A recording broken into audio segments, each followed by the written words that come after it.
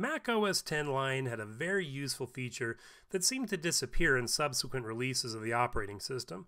This feature was to quickly merge the contents of two folders with the same name. To merge the folders, all you had to do was move one of the folders to the same location as the other.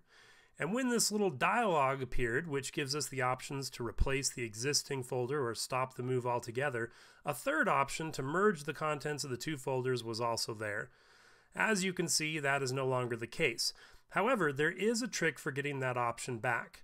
To do so, simply hold the Option key while moving one of the folders.